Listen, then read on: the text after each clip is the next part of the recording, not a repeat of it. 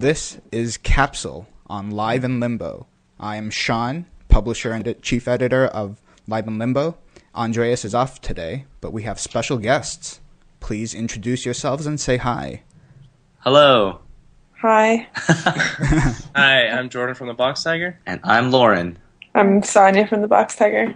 What are each of your roles in the band specifically? Who wants to go first? Jordan will go first. I'm Jordan, I play guitar in the Box Tiger. I'm Lauren, I play the drums. I'm Sonia, I play guitar and I sing. And you sing. And you have one more member, right? Yes. Ben, She the is bass currently player, AFK. Yeah, okay, that's fine. This week has been a busy week for Live and Limbo. We just launched a brand new layout for the website, and this is our third episode of Capsule. Since last week, we have a global reach. We actually have listeners in the United States, Canada, of course, Australia, the UK, Singapore, Zimbabwe, Japan, and the Philippines. I did not see that coming. Whoa, yeah. That's really cool. Who's the one guy listening in Zimbabwe? I don't know.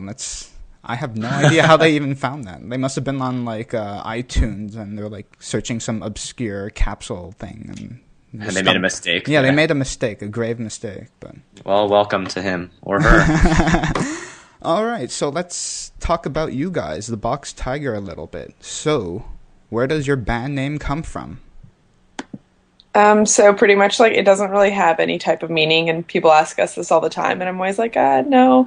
It's essentially Jordan and I one time were talking on a chat or something, and we were just joking around because I had been writing songs, and I'm like, oh, I need a band name, so we were just joking around and throwing out a bunch of kind of silly ideas, but the Box Tiger was one of them, and I was like, oh, that's kind of clever, so I guess I'll go with that, and just started calling what I was doing at the time the Box Tiger, and then now it's obviously become the band that it is. So yeah.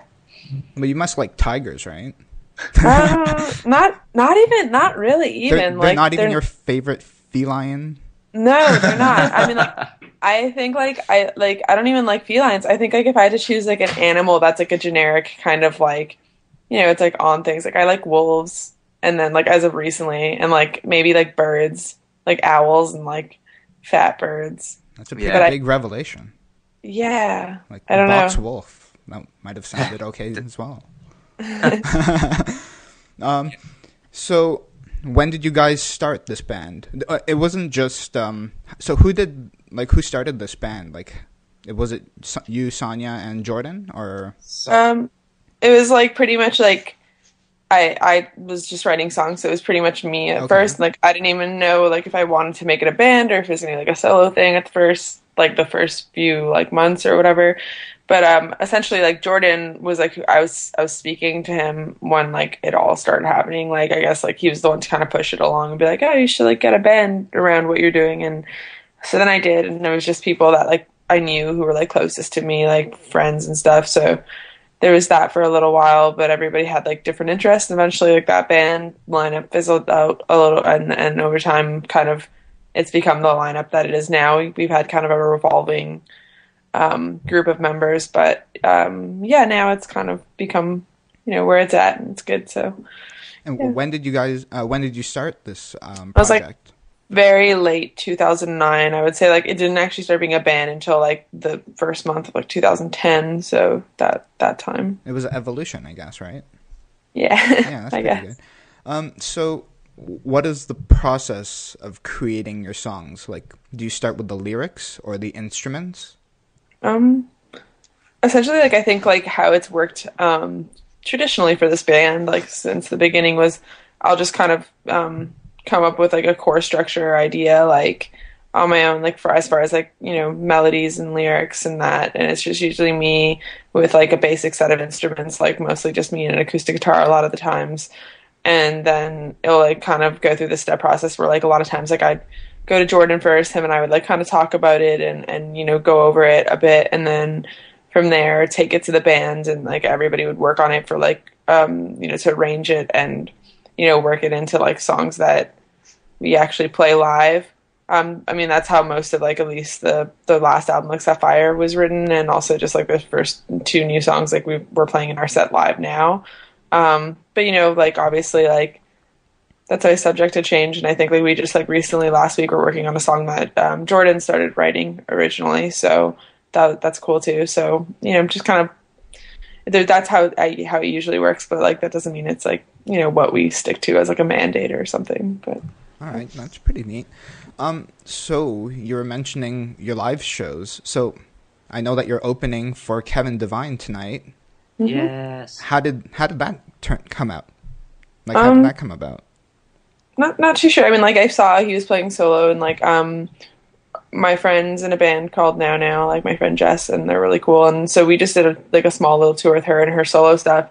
But Now did like a fairly large tour with Kevin Devine, and I guess that kind of like made me think of his name again. So that when I saw him coming in through Toronto, I kind of just reached out, and like I think originally like the booker was like, no, like we don't, but it's fine. He's just gonna do solo. But then like I think like there was more conversation like through him and like the booker, and like we ended up being just put on the show, and like it's really cool and really nice. Like we actually got to sit down and have like coffee with him back when we were in New York a few weeks ago.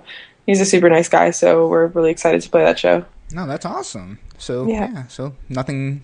You can always ask, and we'll see what happens. Yeah, exactly. In the future, who would you love to work with, like collaborate with, or maybe even tour with? Oh boy, we've got some great suggestions. We were waiting for this question. All right, let's hear it. Lauren? Okay, so there's this band. Sonia knows all about this. Jordan knows all about this. There's this band that I really like ever since, like, I don't know, for the past 6 years. They're called Conditions. They're from Richmond, Virginia. And ever since joining the Box Tiger, I've been like harassing them. I'm like, hey guys, like this really awesome band. Like, I think it'd be cool if we did a show. They're actually breaking up next year. Like their last tour is going to be in May. I know, so I'm really into like this is the last chance. It's like do or die. You gotta get them. Exactly. Even if it's like one show, like I'm really trying to push getting. I don't know, just like opening for them. That's about it. I'm not very ambitious. Well, and the thing is, like they're pretty big. No, they're not even that big. They're not big.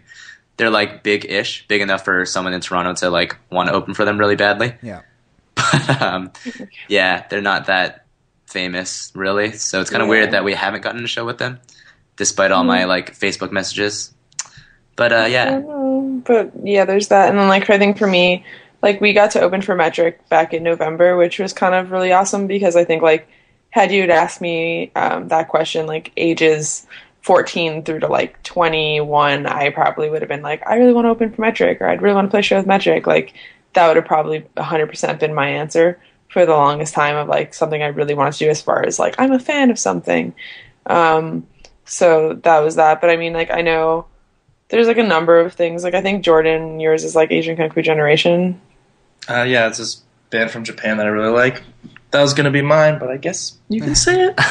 No, like that's why I said you say it. Like I mean, because like you always bring it up, and like I always thought that was kind of cool because like we just also recently like signed and like are working with a label out in Japan, so it would be kind of cool to. Oh yeah, that's pretty cool. Bridge that connection through Jordan's favorite band. So all three of you just named three, I would say, three different styles of band that you would like to open for.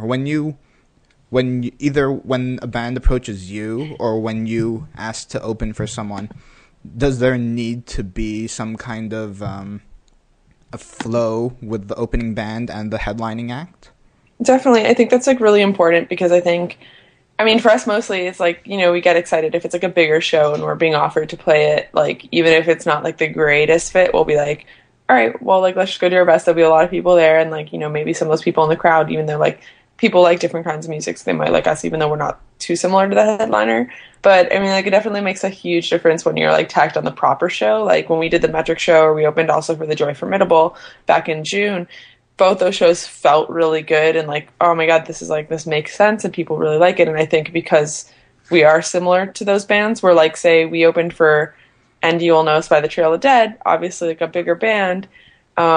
But, there was a few people who were like, oh, this is really cool. But then, there was the very apparent, like, we are nothing like this. Like, we're a lot quieter and they're a lot louder and more aggressive. So, it always feels better to be tacked on a show where it's like it does have a better flow. But I guess at this point, we're open to, like, any type of thing. Because also it's, like, hard to define what for yourself. I think for me, it's always been hard to kind of, like, gauge what type of band we are and, like, where we fit. So, like, I guess when people ask us to do things, it's, like, I'll be like, all right, well, maybe it makes sense to somebody, and like sometimes it ends up being beneficial, even though it's not necessarily what I thought would have worked originally. Yeah, for sure. You should work on that opening for that Japanese band. That would be cool. Yeah, That'd be my dream. Yeah, it'll happen. So, did you see the Coachella Valley Music Festival lineup for 2014? I saw Haim was on it, which is a band I very, very, very, very, very much so like now. I love them as well. I'm like, it's like as of a recent more thing. Like I like recently like was like I really love this band. So we'll see how long they last. But right now they're like my favorite band. They're like the female version of Hanson, right? They're all sisters. Isn't that true? No, I don't think so. They do both start with I mean, I H. guess if they're bands that are like siblings. people have made that joke just because of like their hair and Because like, they have, the hair of Hanson when Hanson was like 13-year-old boys. yeah. But like, no, they're cool. Yeah, no, they're awesome. Okay, so when you look at like a lineup like the Coachella Festival, do you ever see yourselves being on there? Yeah, I mean, like, honestly, like, that's obviously like a huge dream. I mean, like, that'd be like a huge honor. Like, any festival that's like, you know, majorly known and like people, you know, wait for it every year. Like, to be allowed to be part of that as a musician is always something I think that you can like aspire to and like, you know, would I think be humbling. I mean, like, at the same time, I've heard so many people be like, festivals suck, who have gotten to do them sometimes. They're like, they're a mess and like they're the worst. So, I mean, like for us, like having not been able to do that, and I think also just like knowing the gravity of like how great of an opportunity that would be, you know, I would definitely want to play at a festival like that. That'd be cool. Yeah, there's some years that have really good lineups and some that are mediocre. Like this year's seems pretty awesome. They have Arcade Fire, Muse, and the reunion of Outkast, which is pretty cool. So, out of all of those bands, so you mentioned Haim, I guess. So, would you ever like to collaborate with them? With Haim? Sonia's dream. Yeah, that's I was gonna cry so hard. We met them, like, I totally fangirled over them in Boston when we met them. Like, not really, but, like, I was just, you like, met them? very That's excited. pretty cool. No, she did. Jordan and I got to meet them, and it was very exciting. So tell me about that. How did that happen? oh, God, that's embarrassing. I don't want to it's talk. not embarrassing. Oh, that's cool. I'll tell it. Okay. So basically, the security guard comes out because there must have been like some like 13 to 16-year-old girls that had been waiting since like 2 p.m. in the afternoon, and they were like, all right, girls, you can come in, because they'd been waiting there, and Haim saw them when they came in, and they were like, oh, hey, we'll have you guys come up later. We'd love to meet you. So then Sonia sees these girls get pulled up, like outside of the venue after, darts for the door, and then somehow sneaks her way in. And then ultimately we get back up there, and everybody's really nice, but it was very foolish. Yeah, like, I guess I darted. You ran. I saw You were shade 20 from, like, You're far away, and you ran for it. That's what I'm saying, and that's obviously the truth, so we're good. Whatever, it's fine. So, did you say anything to them? Or did they say anything to you? We gave them a CD. Oh, you gave them a CD. Yeah. I mean, they were, like, super nice, like, I feel like, and then it's funny because, like, afterwards, like, a couple of them came outside to just talk to people anyway, so, like, they were super social and, like, nice, but it was, like, you know, not very, like, deep conversation where we would, like, have some weird connection. Like, it was just, like, very nice and pleasant and cool. Were they shorter or taller than you imagined? Oh, man, that's actually something I was, like, actually wondering before. I was, like... They're reasonable sized. I think they're normal size. I mean, like, I'm pretty tall, but, like, they're not, like, so much shorter than me. They're probably just, like, you know, like, a hair, like, or so shorter than, like, I was. So, it was normal to speak to them. Because, like, that is kind of, like, weird when, like, you do meet, like, especially, like, I think I used to get it a lot growing up where, like, you'd meet, like, an artist you really like, and, like, I was, like, young, and I was, like, 15 or 16, especially a female artist. Like, I think when I met Feist for the first time I was, like, 17, and I'd always looked up to her, and, like, I'd always been, like, really excited to meet her, and then I met her, and then she was, like, a lot shorter than me, and it was just, like, really weird, because it's someone you're like, oh my god, like, they're, like, this older, like, person, role model, and then, like, she was, like, tiny, and I was like, oh my god, you're so small, and I'm, like, this big, gigantic, scary monster around you. So, yeah, that's always, like, a weird thing. I mean, I don't know, I think people always think I'm, like, a lot taller than what they'd imagine me to have been, so I'm the opposite. It's the magic of television, right? Yeah. Makes things seem different than the magic of Instagram. Yeah, Instagram as well. Are you guys, so speaking of Instagram, are you guys very social on like social media platforms and stuff? I'm like pretty bad with it. I think I'm the worst. Like I think I get like, I'm not like an internet person who I'm like, oh my God, like I have a blog and like I have all this stuff and like I'm so well informed with the workings of the internet and social media, but I definitely like use it a whole ton of like just to like do minor things and like I'm on it a lot because I work when I'm not doing Box Tiger, I'm working at like a Parks and Rec department where I literally just sit for hours in front of a computer with access to like social media. That's like the last thing you want to do then after work. Yeah, you'd be surprised though, because then I get home and then I'm just like, oh, what am I gonna do? And then I'll just go on my computer. Social life, I have a big one. I have a lot going on for me socially. So only on me though. Yeah, so that's another thing of being a band in today's time, right? So before it was just recording your album, going to the label, and then distributing your CDs, and maybe have a few commercials here and there, but today it seems like it's all about the social media. If you're not active on it, then you won't be heard. How do you feel about that?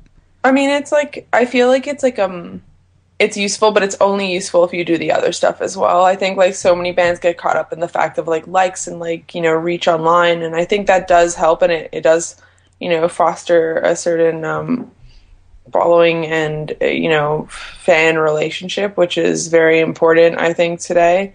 For most people, like they want to feel connected to like their, you know, to a band they like as if they are connected to their friends. And so if they're socially interacting with their friends on social media, essentially you're creating that idea that that's what you are to them too in a band. And like a lot of times I've made a lot of friends off social media through being in a band and stuff. But I mean, I think the traditional stuff of, you know, touring and playing shows and, you know, actually being physically a band and being out there and releasing music and recording and practicing and all that stuff is still most important. And I think, you know, it's having both and having a strong presence on both that is going to, you know, set you apart as a band today.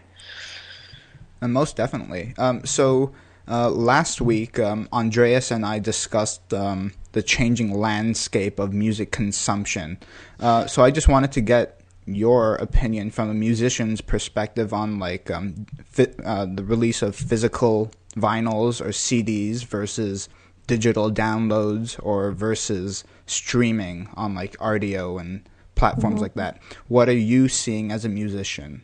Do all of it. I think it's important to do all of it. I think everybody has their own way. That's the thing about today is like there's so many different ways and so many different outlets in which you can attain media and music and any art form. So it only makes and it's most sense and it's most beneficial, I think, when you know, cater to everything. Unfortunately, we don't have vinyl, which is something that I would like to have, but we also don't have a label to give us money to do that. So we haven't gone that route yet. Hopefully but that's coming cool. soon, yeah. Yeah, a lot of people love it. So the issue was that Billboard last week, they said for the first time since the inception of the iTunes store that digital downloads for tracks were decreasing a little, and then streaming was increasing. From your side, I'm sure you have metrics and stuff like that, but do you see your listeners streaming more than downloading, or do you yeah, definitely. No, I mean, I think that's what people do because people would prefer not to pay for anything. I mean, that was, you know, the huge thing, like when Napster came out, you know, that was people were like, well, if I can get it for free, why do I want to pay for it? It's not that we certainly definitely sell things. But for that casual listener, they're like, well, I already paid like, you know, $10 a month for like, I'm from the US, so like people are like on Spotify and they're like, well, I paid $10. I can listen to anything I want for free, you know, and it's not like sometimes I've had people come up and be like, oh, hey, like, you know, I drove here. It took me like an hour to get here. Like we played in New York and I had someone that came and drove from like an hour away and like I listened to the album on the way. And then bought like 5 copies of the CDs. Like, I really love it. I'm going to give it to my friends. And then it's like, okay, awesome. So you heard it on here, and that makes you want to pay for it. Yeah, or and come like, to the show. Yeah, encourage. You know, so there's definitely very good aspects to it. You know, there's rough aspects where it's like, you know, if a song is listened to 1,000 times, you know, unless, you know, the amount that we get from that is, say, maybe $2 or $3.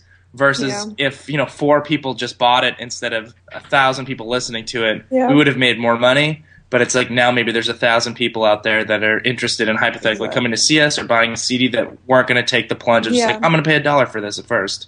I think it's incredibly useful because it's like record sales for a very long time are not making bands money.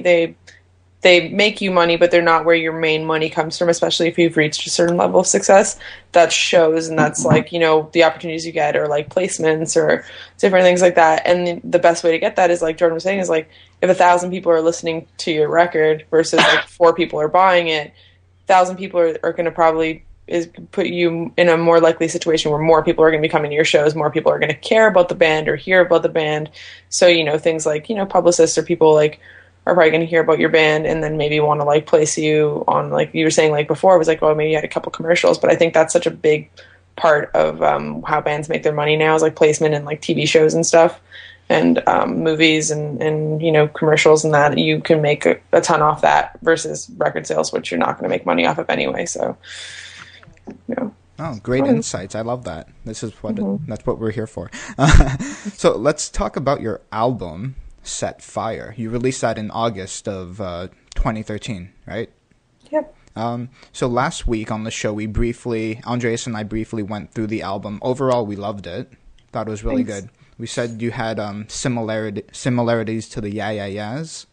Do you think that's one of your influences? I keep hearing that, like that similarity of like the Carano, Oh, so you didn't have them in mind, or that's just how it came?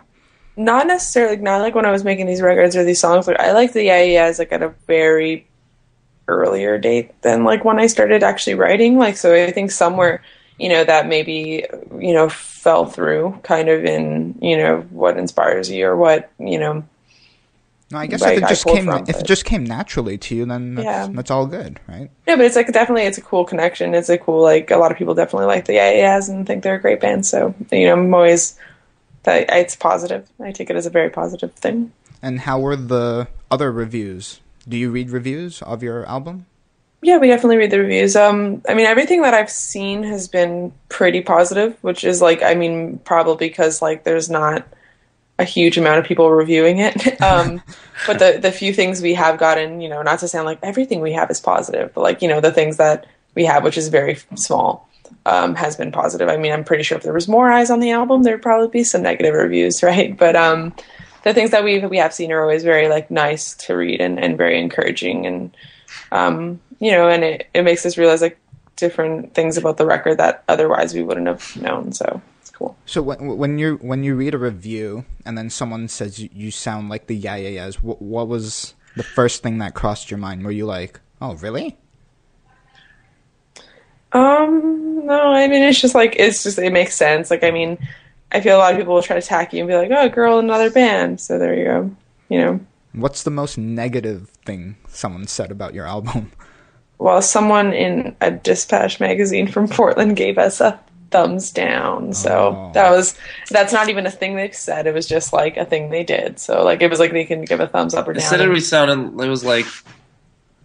sounded like general 90s alternative rock or something like that, which I thought was really weird because I don't think that's what we sound like. Nor do I. No, so it's like, yeah, that's pretty weird. Yeah, I don't know why they would say that. I was like, it doesn't make me necessarily upset. I was just like, that's kind of bizarre. I don't think that's what we sound like.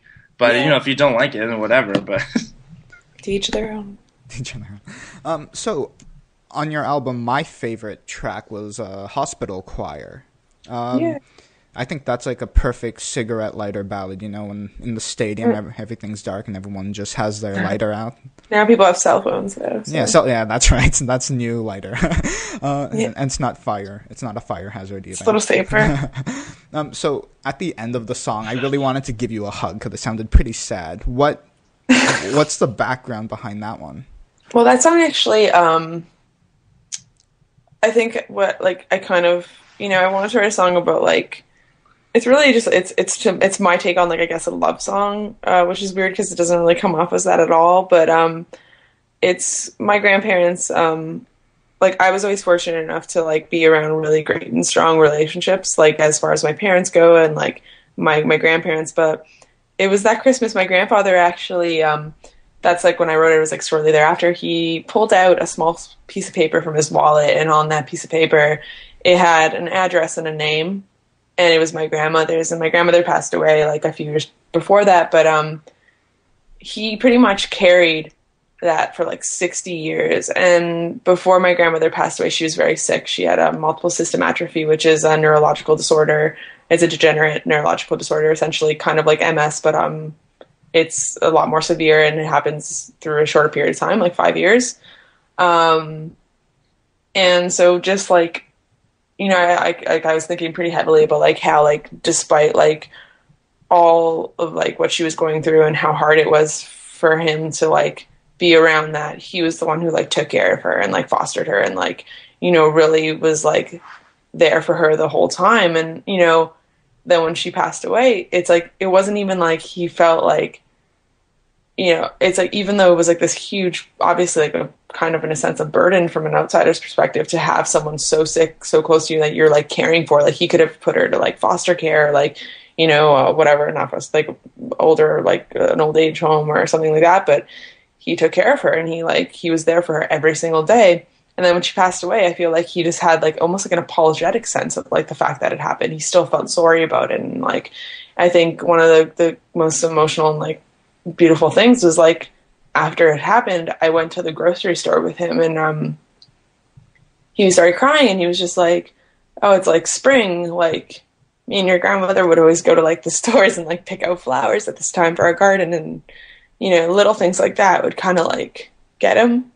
And so that was just like, I guess that song comes from, you know, that relationship and like that idea of like just always being there for someone, like no matter what. And that's what that is. No, that's amazing. Yeah. So when you write your lyrics, you're trying to convey a specific emotion, right? Mm-hmm. So I guess you start off with like a few words, you know, or like an idea in your head. How do you then translate that and add instruments onto it to enhance the emotional effect? I think from like, it's always like, I never write lyrics and then like like everything. I think the melody, the lyric, and like the main chord progression, those are the three things that like from the initial get-go, like when I'm writing, will already be there. It's like I need that one chord progression that's gonna like kind of fuel like the song in general. There's the melody and the lyrics. Like I try to really get all of that together. The lyrics actually come after a lot of times, or like I'll refine that afterwards. But it's the feel of the chords and the melody. I mean, with a song like Hospital Choir, that was a lot more direct. I think I had a feeling and an idea, and so it kind of all just came out. Like the lyrics from like probably the day I wrote it to like today, didn't change. Like that's what it was.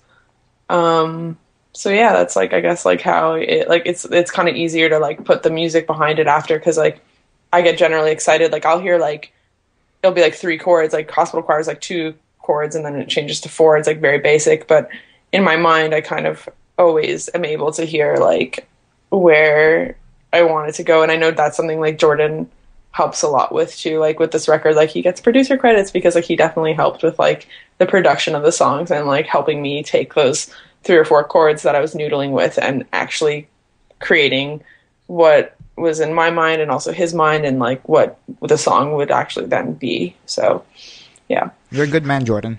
Do what I can. Yeah, you do what you can. So people probably don't know this, but Andreas and I are good friends with Lauren. Hey, Lauren. Yeah, Lauren. We go way back to high school. So this is a question for you. I've known you. You've been through a few bands. How did you meet up with the Box Tiger? How did that come about? Actually, this is like my favorite story because it's one of the few that I have regarding this band. Right. But I first found out about them in 2000. I guess actually like shortly after Sonia started it. So like 2009, 2010. An old band that I was in like an online competition, like a voting type of thing. And I was like, oh, like the top 10, like have the opportunity to be chosen to do whatever. And the band I was in at the time, like I was kind of like on the outs with them. Like I was ready to kind of leave because I wasn't really feeling it. So I was looking at some of the other bands in this competition, and then I found the Box Tiger, and I'm like, oh, these guys are actually pretty good. So it's funny because I voted for them, and then that was kind of like the first I ever heard of the music. And then as I don't know, as the years kind of went on, I was playing in other bands, and I got involved in like playing North by Northeast and like CMW and stuff. And then I would see that the Box Tiger was playing, and I was like, oh, this is that band that I voted for. Maybe I'll go check them out. So I saw them live a few times, and then just got more and more into the music. I actually bought a T-shirt in like 2010. And then fast forward to this year, like this past summer, I got a new job like in the same Parks and Rec department as Sonia. And like the first day of work, I got a list of like, hey, these are the names of the people that like are in your department. And I saw Sonia's name. I was like, oh, this name sounds familiar. Like, who is this? So naturally I Googled it, and I was like, oh, it's a singer of like the Box Tiger. And then I went to like, eventually I met Sonia. We got to talking, and she's like, oh, like it came to light that I played drums, and I guess one thing led to another, and I got to sit in on drums for like a past tour in October, and here I am as like full time now. That's amazing. That's yeah, great. It's awesome. So it's kind of cool, like, you know, the evolution of like, hey, I'm a fan of this band. Oh, cool. Now I'm drumming for them. And like you always. And how's the chemistry between all four of you? Oh, awful! My God. Oh my God. No, I think I'd like to say it's good. Sonia can add input if she thinks otherwise. Or You Jordan. know, it's cool. Yeah, see, I'm cool. Jordan is crashing at my place right now, so like that has to count for something in his books. I hope. Yeah, it does. And so, But Lauren inspired me to buy a chin-up bar the other day because I stayed at his house last week, and he had a chin-up bar, and I was like, wow, I could be a real man, just like Lauren. And then I started doing one, and then I got to two, and I got one better each day. And so then the other day I bought my own. Yeah. Haven't used it yet. Might get there. But he's ripped right now. It's insane. You should see him. are you jacked now? No, not yet. Oh, I will be. Not Very as soon. not as jacked as Sonia and I, but Are you He's on guys his big way. health freaks and stuff like that? Nope. Fitness? No? No, I work at a fitness center, so like not really. I work at like a community center that has like a pretty cool fitness center, so I will go there a few times a week just to like feel good about myself. For like an hour at a time, or Yeah, you can like 45 minutes. okay, don't overdo yourself. I don't quite do the hour, but I'm there for like maybe like 3 times a week, and I do a yoga class, which is like my recent thing I've been doing for me. It's all right. Yoga hurts. Like, it's true. and have Yoga you does. have you done hot yoga? No, I haven't done hot yoga. It sounds too scary. Do you know what it is though, right? It's like you're just like in a really hot room doing yoga. Yeah, and your knees like sweat, Ew. No. Yeah. I don't like sweat. I think sweat is scary. but your knees, Yeah, it's sweat weird. comes out of your knees. That's weird. like your kneecaps or like Yeah, your your kneecaps. kneecaps. Your Oh, that's kneecap. Like behind your kneecap, because that's happened to me before, but not like the front of my knee. the front of your knee. The front of your knee sweats. Yeah, Your This elbow might be, like, sweat. specific that's to what it you. does to you. How about your elbows? Is that Probably. a possibility? It's nasty. That's pretty gross. I don't know why people do that. Oh, well. Yeah, it's not natural. I don't like that. So, I don't know. Jordan, so Yes. how did you get involved? Did you come to Sonia, or did she come to you? How did that work out? I found a video of Sonia's old band covering a song online. So you stalked her. No, no, I saw like a video of them doing a cover of a song, and they had a link to their like MySpace page. Okay. Oh, Click- MySpace. Yeah, oh yeah. This is like Classic. 2000. This is 2009. It may have even been the very end of 2008. So I went to their MySpace page. They had original songs, and I was like, "Oh, this girl's voice sounds really interesting." And so I was in a band at the time, and I was always trying to like scheme to find interesting ways to like advance, at least in my head. And I was like, "Whoa! If someone from a total other country that was also, I thought, good, like sang on one of my songs, then it would seem like I have, awareness in 2 places. And then if she sang on my song, then she'd have awareness in 2 places too." And then I pitched that to Sonia, and then she didn't respond for a really long time, and then finally did and was like, "Meh." But then way later, we started talking more, and then she was like, "Yeah, okay." And then, she did a few songs, And then like 6 months later, my band was going to open for this band, one of my favorite bands of all time, Land of Talk. Also one of my favorite bands. I have the poster in my room right above my head as I'm sitting on this call. That's proof right from that show. Anyway, continue. Sorry. Yeah. And so that was basically my way to bribe Sonia to actually come over. No. Yeah, definitely. No. That's what happened. Shut up. Let's get the story once that straight finally there. happened, she was like, "Okay, I'll come," and then came and then played, and it was cool. And then Whatever. Things built from there. Okay. Wait, so what's your side of the story, Sonia? No, because he just like, you had to bribe me. Like, I wanted to come hang out and like work within the audience and do stuff, and then like it was just like hard, and like I couldn't find a friend, and then essentially my friend Jessie was like, I will come with you if you want to go to this foreign place with all these people you don't know. And then I was like, cool. And then like we were gonna go anyway, and then he was like, and guess what? We're opening for Land of Talk. And then I was like, that's amazing and the best. And I'm very excited. So why did you initially not respond to him? I don't know. I just like, I guess like I was just like, I don't know. It's just I think it'd be a weird request. Yeah, it's kind of strange. It's kind of like I a don't think it's that weird weird. MySpace like message of like, my mom just walked down here and like looked at me and was like, what are you doing? I don't know. I'm sorry. Anyway, but yeah, it was like a weird message of like, I was just kind of like, I don't know. I kind of like, not like ignored it, but I guess like I just didn't like register. Like I just like, I don't know.